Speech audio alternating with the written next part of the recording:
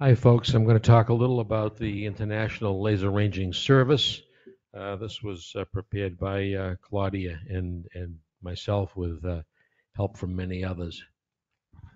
This is what the ILRS network looks like. We show here current stations that are in process, um, and lots of new stations coming along. Some are transitions. For instance, some of the NASA sites are being converted from legacy sites to more of the high technology sites. What you'll also notice, of course, is there are still very large gaps in areas in Latin America, in Africa, and also in Oceania. Other places where we have lots of stations, and we try and convince folks to, rather than building a new laser station in their backyard, to perhaps go to some place where we have a big void. We haven't been as successful in that as we had hoped, but we're still hopeful. And of course, the stations are, say there are gaps, geographic gaps here. We've got also different vintage systems. We have different weather conditions, different staffing levels. So there are a lot of differences. So this is not a standard design system as are the others. This shows you the performance of the stations. We set a nominal bound of 3,500 passes, in which we asked stations to aim for. About 40% of the stations have achieved that. Some have done much better. But unfortunately, as you can see to the right here, we have some stations that are what I call on the verge of non-performance. And we keep pressing on those folks. Some of them are in states of transition. The laser stations have been changing the laser itself, some of the other equipment, and some have just taken a long time. And you note here we point out the LEOs and the LAGEOS LARAS vintage, and then also the high satellites. And we're very pleased. A number of the stations are doing very well with the high satellites, and as such, we keep being asked for more. This gives you some idea of the different satellite types that we track. The top row are the geodetic satellites. These are the spheres with the retroreflectors covering the top. And you know, some of these go back 30, 40 years. Others are fairly new. So in fact, simple as it may seem, technology has changed even in these satellites, as the retroreflectors have new designs and new ways of being put together. Some of them have, for instance, in the ILRS 2 satellite, ways of putting more retroreflectors on the surface, sort of condensing them on the surface. And this has the advantage of avoiding some of the discontinuities that you can see when the ranging system is working on a satellite that is turning. Okay. We also have LEOs. Here we have gravity field satellites. We have altimeter satellites. And we have a number of other sensors that are sensing properties of the ocean, properties of the land, and some are actually technology tests of new ranging systems, new retroreflectors, et cetera, et cetera.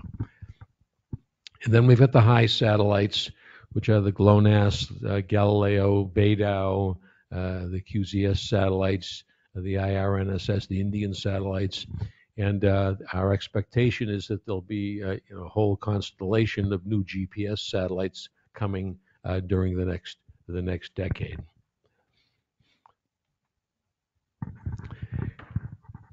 One of the things that's happened is folks are going to laser ranging systems with narrower pulses, going down to as much as a few picoseconds, and other features, which of course improves precision. But what it also does is it shows that you can get some very complicated patterns from these satellites. So you'll see up above, these are the one on the left is a standard array that's used on the LEO satellites. And then and to the middle and to the right, you see the geodetic satellites. And even though they're spheres or whatever, you can still see all kinds of structure. And this structure gets more structure as the laser ranging systems use narrower pulses and fast and high repetition rates. You can see on the bottom some patterns that you can see from arrays that have distributed satellites that have distributed arrays. So you can actually see something about the orientation of the satellite by looking at the patterns that you get from the different retroreflector arrays that are on the satellite. Okay. Once again, it makes very interesting pattern to study the motion of the satellite, and it also makes it, of course, a little more complicated to interpret the results.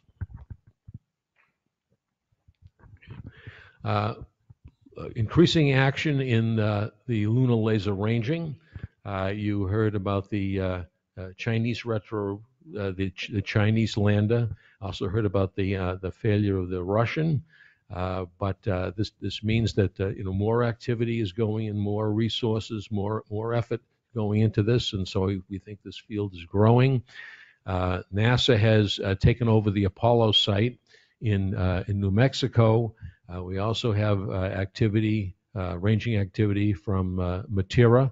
And note this one is at 1064 instead of in the green, which very nice results from Grasse in France, from Wetzel, and there are new stations being built in China. So an area that has been, I say, gone through a period of lull for a number of years. We think this is coming alive. We think more groups are interested in it, and more of the systems that are being built, we think, will be multi-application. We're hopeful. Okay.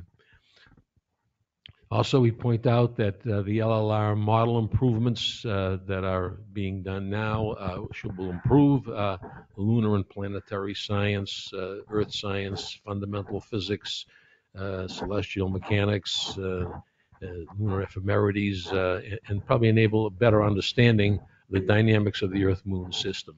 So we're very pleased with the activities that have gone on there. A most recent workshop in lunar ranging has been handled in France at September 14th and 15th, which is just last week. And I don't know, there may be some people who just went from that meeting to one of these meetings. And so it's, once again, very exciting, and we think that whole area is being rejuvenated. We also point out that an application, it's been an application for a while, but that's gaining probably some new life here, is an optical time transfer being done with the laser. A very powerful tool for connecting clocks in different satellites.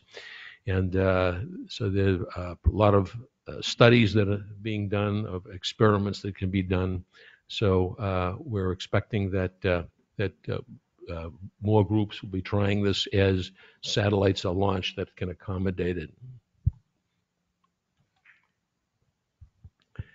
A lot of activity in the analysis area. I'm sure you've known over the past couple of years, and in particular for the latest ITRF, the modeling efforts that have gone on in the SLR field have provided a very dramatic improvement. We had lots of systematic errors in the data, and some of the testing, some of the working with the stations, some of the modeling have allowed us to improve those considerably.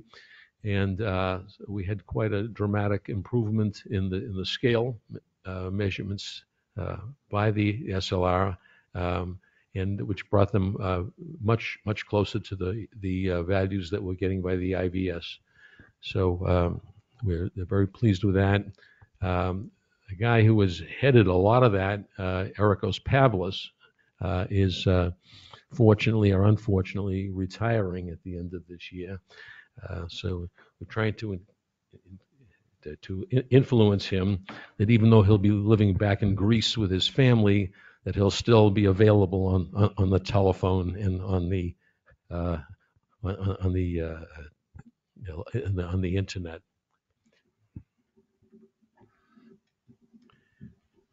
The most important event, I think, for the ILRS, the international workshops that we hold supposedly every 2 years. Sometimes we've skipped it. COVID certainly played a role in this. And so in late 2022, we held the workshop here, and some of you were able to attend. So the 22nd International Workshop on Laser Ranging was held here in Spain in November.